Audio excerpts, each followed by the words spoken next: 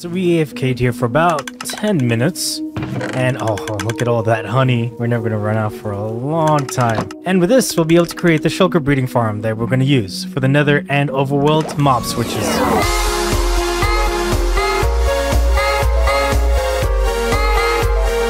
What up, my roomies, and welcome back to the technical guide to Minecraft. And today we're going to be finishing up the Nether mob switch. But in order to understand this, we got to understand shulker mechanics. So welcome to CubicMetre, where safety is the concern. And today we're going to be talking about shulker breeding. Now, the whole premise is with shulker breeding, when a shulker hits itself with its own bullet, there's a chance for it to reproduce when it's below 35% HP. Now, in order for the shulker bullet to start shooting, it has to have something to target. In this case, we have ourselves a snow golem. The snow golem will start shooting snowballs into this shulker, and due to the floor being a wall and the top being a half slab, the shulker bullet won't actually be able to go into this. Thus, the shulker bullet will theoretically move back and hit the shulker. Once the shulker hits itself enough times, it'll begin to reproduce. Now let's open up this trapdoor and observe. Ah, there we go. It left behind a copy of itself, but the original went over here. And so the snow golem observed that the shulker was over here and tried to shoot at it for a little bit. And that's kind of the mechanics that we're going to be using in order to make the shulker breeder. Now, the shulker breeder that we're going to be using is a one-dimensional shulker breeder created by CubicMetre. While I don't personally like using this to create shulker shells, it's really good at making shulkers in general. If you want to know more about this one-dimensional shulker farm, you should go check out CubicMetre's video in the description below. So this is like the good thing and the bad thing about technical play is that a lot of the things that we make are built on the shoulders of giants. However, people just get the schematics and don't really understand how the mechanics work, which is always important to try to understand how things fundamentally work. And while I could explain how CubicMetre's shulker farm works, the intricacies and the stuff needed to understand how exactly it does work is better explained by the creator itself. And so please do me a favor and just go check out that video to really understand the inner workings of how this farm works. Now over here we have another portal, and if you go on the other side,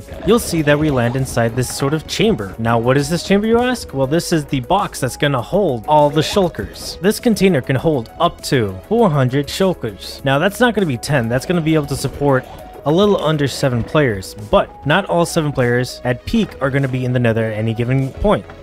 Hopefully. This whole container is in one full chunk, maximizing the amount of space that we can use. And so this is how we're going to make the mob container for the Nether. And more or less, it's going to be the same for the Overworld, just without the Nether portal behind it. And when you break this whole system down to its basic level like this, you can see that while it may seem intimidating, it's really not that hard to make a mob container that's shulker based. So let's head back to the technical guide world and get to work. So we're going to go up a little bit just so we can separate ourselves from the bottom. And then we're going to be making the mob container for the Nether. So let's get to it.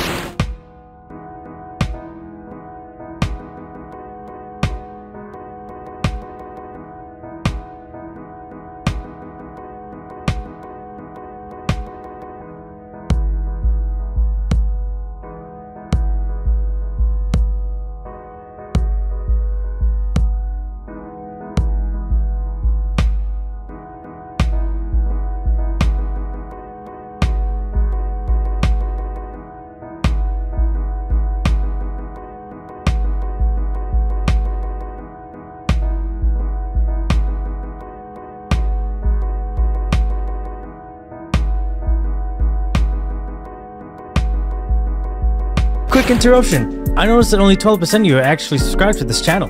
Watching this long, I must be doing something right, so if you like this video, hit that like button and please subscribe to this channel. Any support helps, and these videos take a bit long to make. Thank you so much, and back to the video. Alright, now that we've made this entire chamber, let's go ahead to the other side and see where we end up. This is not so bad. Top of a jungle? Okay. Let's go to bed real quick here. Might as well get some shut-eye, and then we can begin work on the shulker breeder.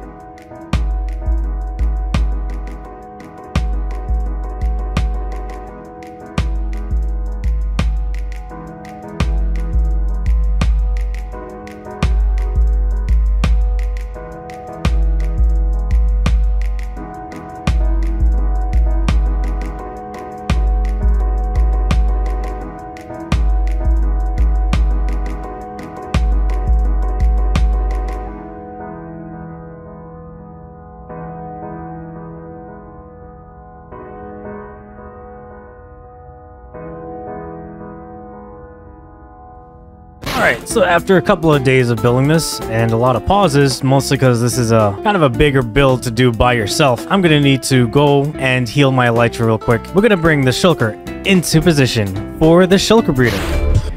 This is the Chuba line. Rapid service train. Katashikawa. This is the Chuba line. Rapid service train. Katashikawa. This is the Chuba line. Rapid service train. Katashikawa. We are starting to run out of iron. I'm kind of worried. I gotta go make a new iron farm. Now that that's all built up, all we gotta do now is just flick that lever and then go follow this Shulker all the way over to the other side. So, pick it up. Yeah! Alright, let's go follow it. Oh, geez, no! Once we step to the other side, we're gonna need to destroy that portal. Cool. Okay, let's destroy this. The reason why we're destroying this is because when they jump to the other side, they need to jump inside the cage itself. So we need to make sure that this is dismantled. Okay, that's set up. And now let's turn this on and get ourselves a bunch of Shulkers.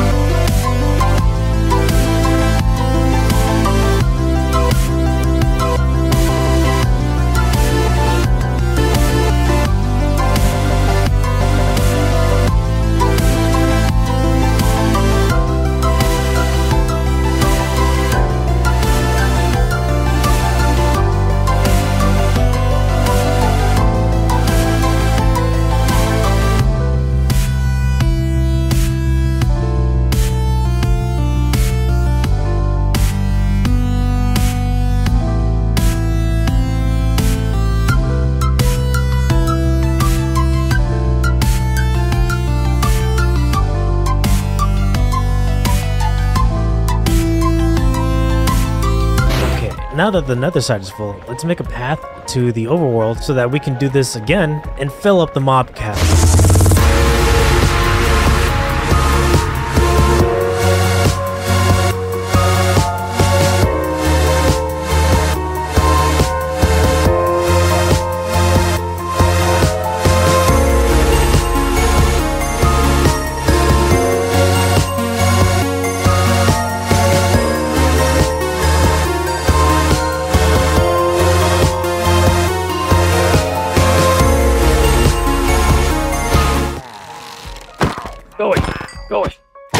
Oh no! Our villagers died because of this guy. Oh well. This single container will be able to hold around 560, which will enable 8 players to be on the server without having hostile mobs being spawned. And that's probably it.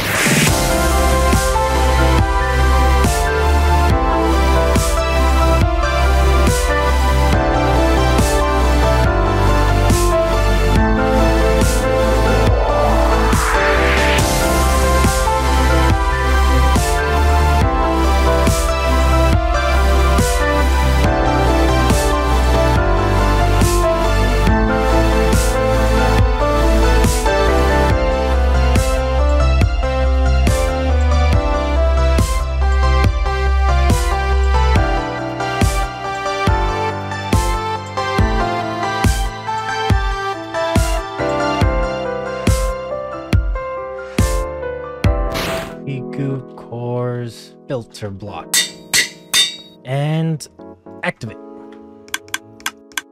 Okay, good. It now works.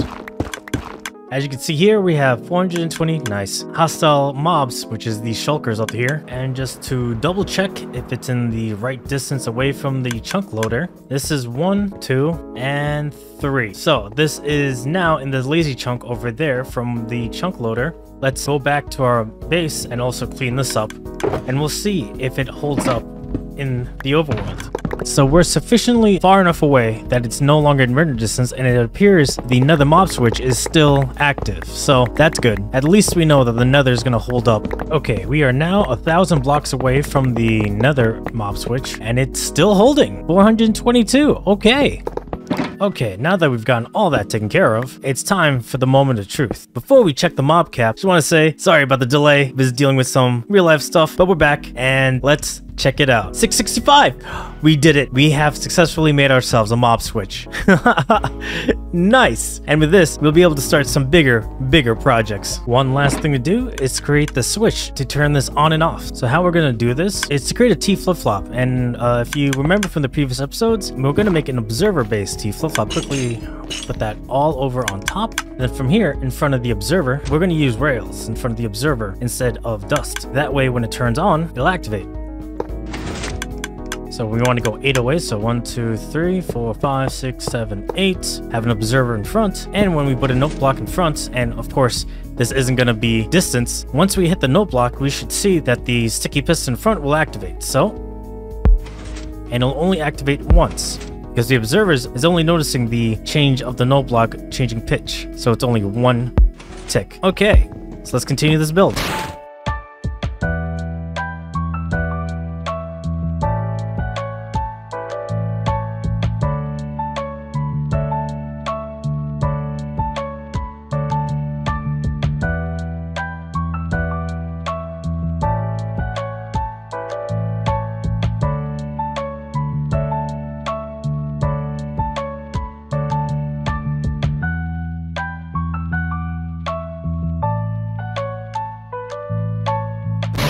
And now this should work. Let's head back to the mob switch and then check if this works. And I'll explain why we built it this way as soon as we confirm it works. Whoop.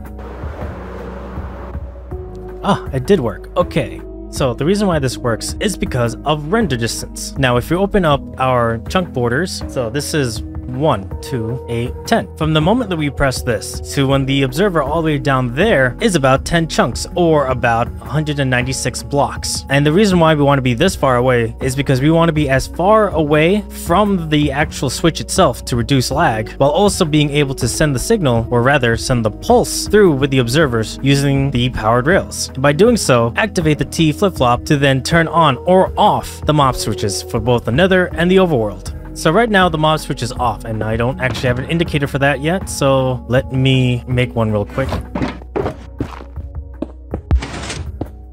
Yeah, that'll work. Yeah, that'll work. So let's double check if this is configured right.